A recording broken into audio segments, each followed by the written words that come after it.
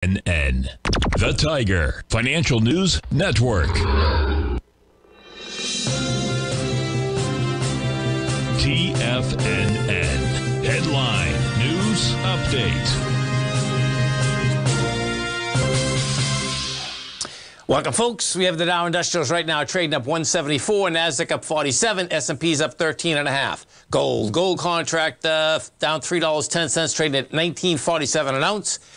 We have silver up 7 cents, $22.81 an ounce. Light sweet crude down $1.47, $82.94 a barrel. Notes and bonds. The 10-year note down 16 ticks, trading 110.28. The 30-year off full point plus 2 ticks at 121.22. And King Dollar. It's all about King Dollar today, folks.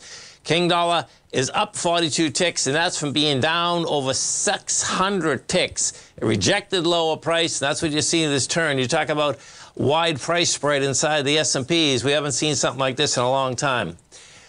We go take a look at the, let's go take a look at the E-minis right now, you know, because from the highs to the lows, we have done something pretty extraordinary, which we haven't seen. We have gone from 45.44 down to 44.73, and now the real question is going to be, what can you do for me now coming into the close? And right now, you know, bottom line is that I suspect this is going to be a sell-off right into the close.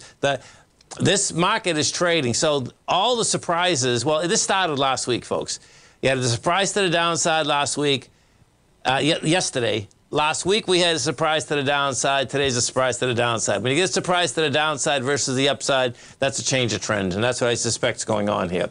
We go look at the dollar, what you have with the dollar, and there's quite a move on the dollar, man. The dollar traded down to a price point of 101.780. We're at 102.552. And as the dollar just kept climbing higher all day long, the S&P just kept going lower.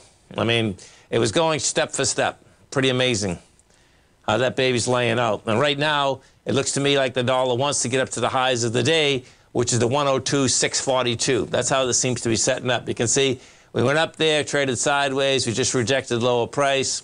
You know, we'll see where it shakes out. But volatility's here in spades. Stay right there, folks. We'll be coming right back. We have the Dow. Dow Industrials right now trading up 125. NASDAQ's up 27. S&P's up 6.5. We're going to come right back.